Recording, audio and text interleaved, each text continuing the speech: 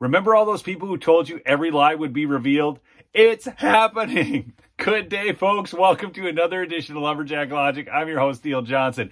This is the greatest court case going on in the nation right now, bar none. So stick with me through this one and you will regain your faith in at least one judge in America.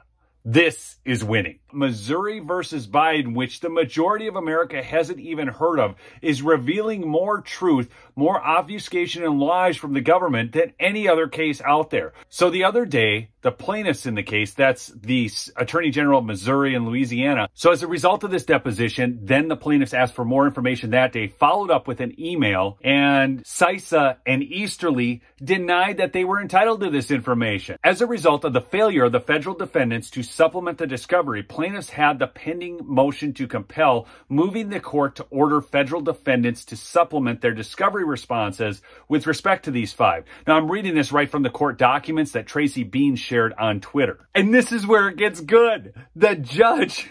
This judge is so great. If you follow this case at all or follow any of my videos on this judge is awesome.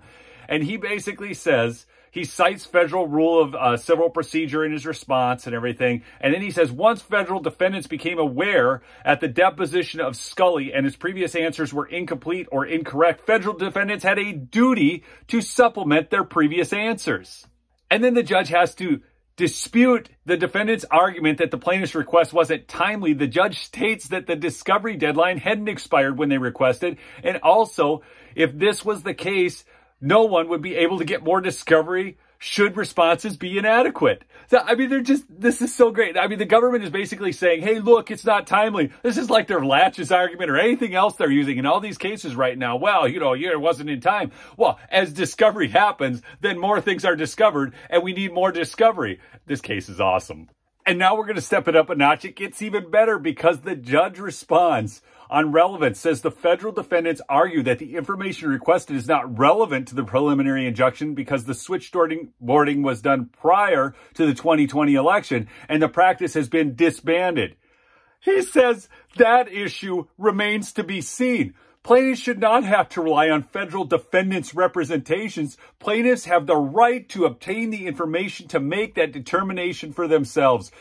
Federal defendants' argument that the information is not relevant relies on their representation that the switchboarding has been disbanded, and therefore there is no imminent injury. However, for injury in fact, the information must be actual or imminent, not just imminent.